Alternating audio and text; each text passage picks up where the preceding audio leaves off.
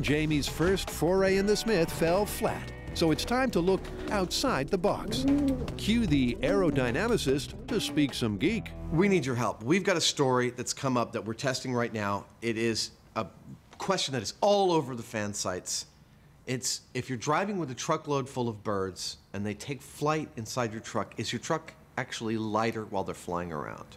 That's actually a very often told physics urban legend. Can you tell us something about the mechanics of flight that would apply to this? I mean, we know birds flap their wings and there's lift involved, there's downward pressures. What's going on here that we need to be focusing on? Well, the basic premise of all flight, whether it be a helicopter or a plane or a bird flapping its wings or just even gliding, is that it takes air and deflects it downward, and the downwards force on the air will in turn cause a reaction force upward that will help lift whatever the object is against the force of gravity. Wait, a helicopter and a bird are actually using the same physical principles to fly? Absolutely. It all comes down to Newton's laws. So let's get this straight. To get airborne, you push down on the air beneath you hard enough to lift your own weight.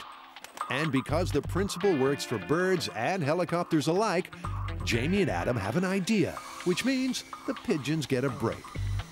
Pigeons are what the myth is about, but pigeons sometimes don't do exactly what you want them to do. So we figure that a similar sort of a thing that might show the same phenomenon, if there is one, would be a little helicopter that we can control. But it's not as simple as that. Flying a chopper in an enclosed space creates turbulence, making it hard to hover.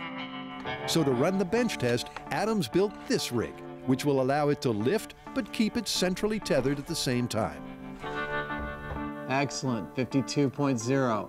52.6. Adam has measured the weight difference of the container with and without the chopper. Now, the question is, when the helicopter takes off, will the chamber get lighter? Hey, look, lift off! We got lift off! Look at that! The scale is not changing. 52.6, 52.6. Dude, that's liftoff. I so did not expect this rig to work. All right.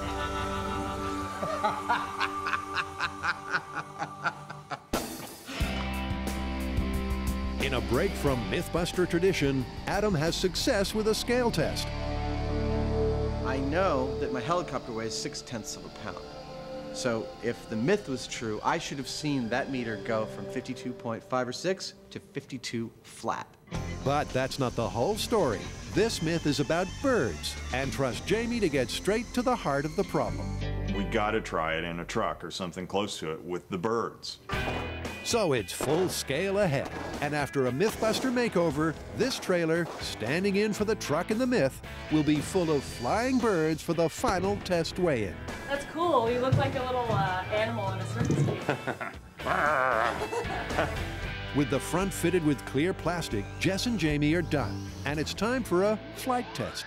There are no scales yet, so this test is simply to confirm the birds are comfortable spreading their wings. If they don't, Adam and Jamie are back to square one. Hey! But it's immediately obvious there's plenty of room. So, final prep on the big rig begins. The flight motivators go in first. These rotating foam tubes are supposed to keep the pigeons in the air.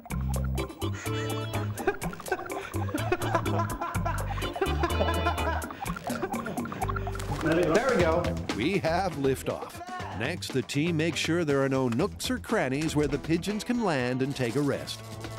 It works for Mythbusters.